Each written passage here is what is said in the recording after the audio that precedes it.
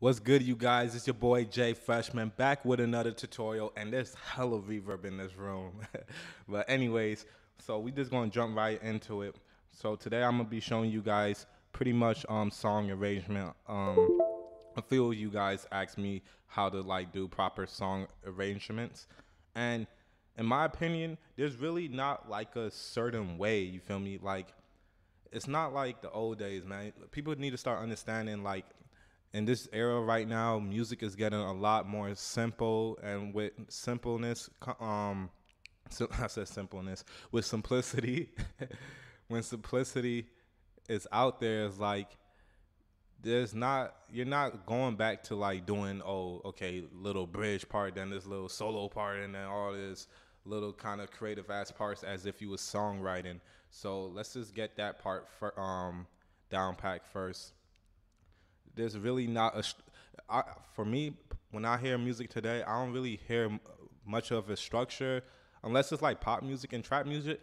So what, like, mainly the people that follow me, y'all do like a little bit of trap music, and I know you guys make other beats as well, but most of you guys are doing trap music. And I just want to let you guys know, when it comes to trap music, it's like it's really all about the vibes. And um and there is a standard foundation that you could follow.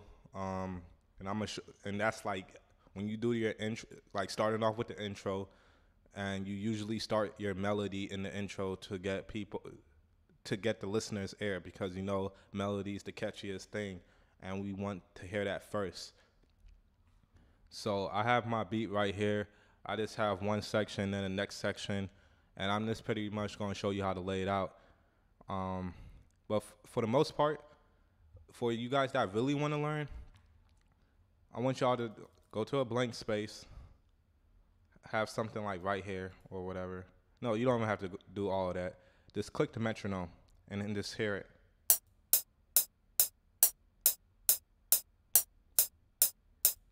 Now I want you to count to 4 with it.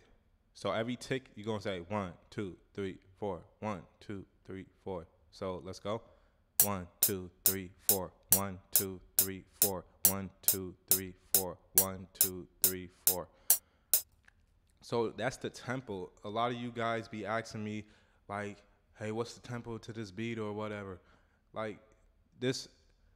So this is like probably the first step you would want to know before you do song arrangements. And the reason why I say this, because then in whatever genre that you're doing, all you have to do is just listen to the most popular songs in that genre and count the bars, and then you get to see how they split it up. You get to see how much um bars they put in the intro, how much bars they put in the chorus, just by counting the rhythms, counting the beat. So it's like, if you just go, so just do that. Like, just go to your favorite like song in your genre and just count the rhythms, like 1, 2, 3, 4. And if you don't know how to count, um, or know where to jump in, remember the snares is always going to land on 2 and 4, if I'm not mistaken. Let's just go right here and count. 1, 2, 3, 4. 1, 2, 3, 4. 1, 2, 3, 4. 1, 2, 3, 4. 1, 2, 3, 4. 1, 2, 3, 4. Yeah, so it lands on a 4. The way I was doing it initially, I was going a little bit faster since we are in double time. But when you're counting music, so that's more a little bit complex to count double time. Not really, but for beginners, I would just say count count where the snare hits on the 2 and the 4, because essentially it's not the same time. We're not about to start this conversation. I know you guys already know with DJ Payne and everybody, from the difference from 140 and 70. Come on, we all know it's different, bro. And but we perceive it the same. That's all I could say as far as comparison. But enough talking. I'm gonna show you how I lay this one out. So once you do that method for a while, and not even for a while, man. If you do that for a week, then you're gonna start to understand, like, oh, okay, this is how they do their intros. So like I said, um, I only really have the piano. I don't have no melodies right now. This is not even the finished beat, but it's whatever. So intro, I just put whatever you have. If you only have chords in your track and no melodies, then put the chords in the beginning. So like this. Turn off the metronome. Now, like I said, when you do that method, you will see a pattern, and because music has a pattern, usually the intro be about like 4 bars. Like, remember, this is double time, so even though this will be kind of considered 8, you have to cut it in half. And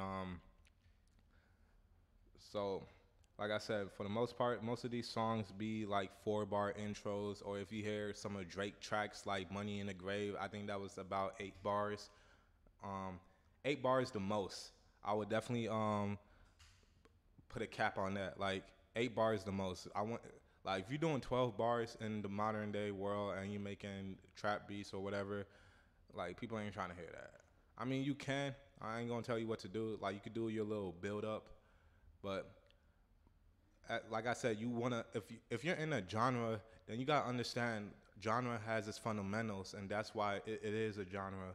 Like you don't hear trap have an intro for 32 bars and then the shit drop. Like that's rarely ever in any trap songs. We get straight to it. So continuing. So after this 4 bars, we just gonna go right into a hook, or you could go into a verse.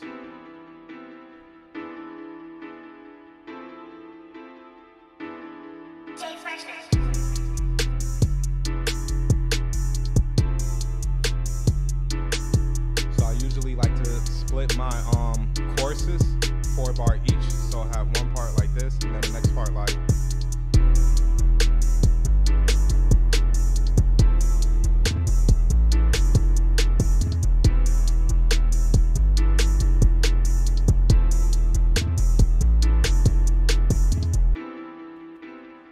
So when it comes to chorus, a chorus is usually 8 bars, you feel me?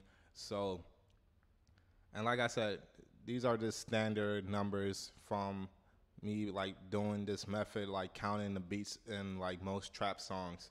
And most trap song has an 8 bar hook, and most songs in general kind of have a 8 bar hook. And so the first 4 bars you want to make it one way, and then the second bar after that, you just want to add a little bit more excitement to it, or you don't have to get so crazy. You can even take out the kicks in the first part and then have the kicks hit in the second part, and that just create that, like it's building up to something.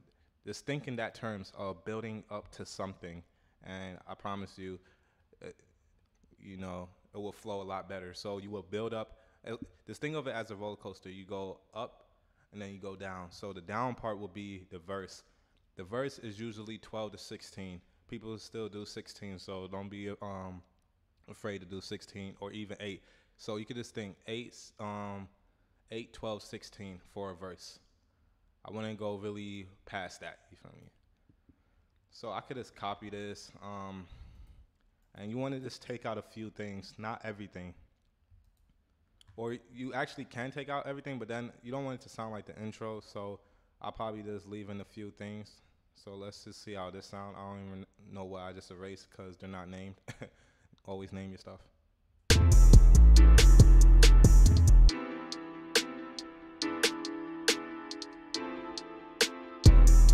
So that sounds right, right?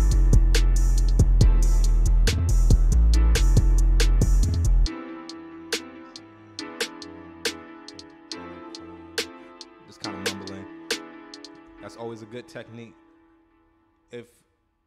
Try to develop flows, and like I said, even if you just reciting the same lyrics of like your favorite rappers and just putting it on a beat, do whatever flow you got to so you can see how it flows, It's just kind of that. It's just that simple, pretty much. So, like, I'm gonna just mumble some shit so you know what I mean. Doing again, yeah. Getting that money, I win, yeah. All these niggas, they talking that shit, don't want me to sin, yeah. Killing these hoes, I'm killing these niggas. I carry a pole for all of these niggas. These niggas be talking that shit and I'm back. I get the money, I get then, so when that part dropped, then you want to bring up the vibe again. So I would just put back in the drums and shit. Yeah, I'm in the second of foes. I'm in the road. I found like in the code. I got a lock in the road. 20 on me in the stack.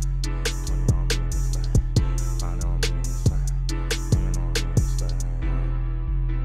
And then at this part, like I said, roller coaster. So it went down, then up, then down. And then after, and that's pretty much, that's 12 bars. Me, usually I like to just do 12 bar verses. I don't be trying to go crazy. And I just copy and paste the hook.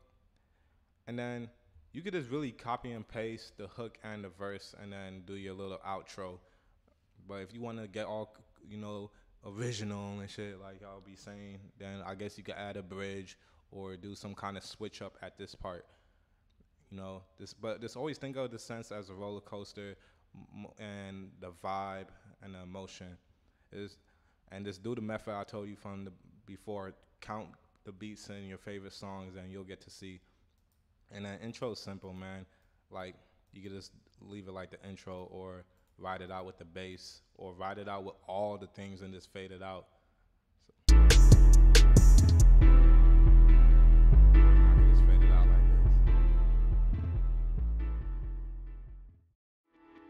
Just like that, man. So I hope this was helpful. Thank you guys for watching. Like and subscribe if you like this video. Share with your producer friends, and have a nice day.